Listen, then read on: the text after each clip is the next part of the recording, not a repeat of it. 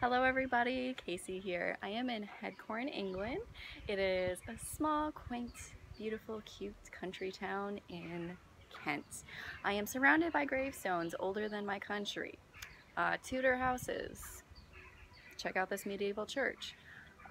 Remnants of an old oak tree that King John used to chill out under in 1200 AD. You don't get that in the States. It's insane. Everybody's English gardens are tended to. The roses are in bloom right now, and it's just lovely, beautiful English countryside.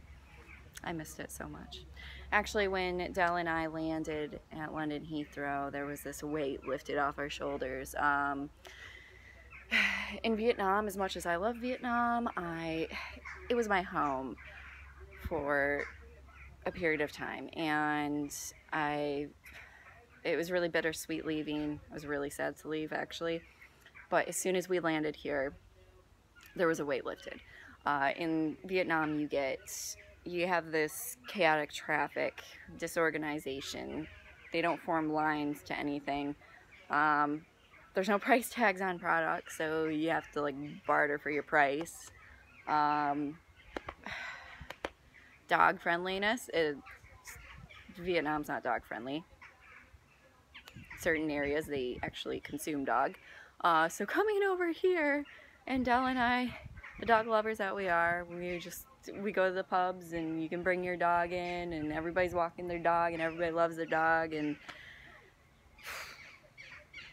I missed that. I really missed that. So I love Vietnam. I love it. I want to go back in the future. I want to go back to visit, probably do a motorbike tour with Dell. But there's no place like home. It's good to have nice roots settled somewhere instead of being on the go all the time. So yeah, coming back here to the organization was a breath of fresh air, and it really makes you grateful for like where you came from and where you were raised, whether it be the States or the UK or Australia. You have a sense of organization, so you don't realize how much it like affects your daily life until you come back. I had a little sense of anxiety living over there.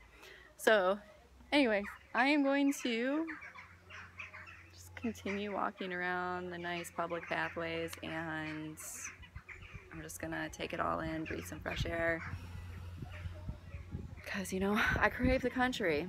Not just going to different countries, I crave being out in the country, and the countryside is where my heart lies.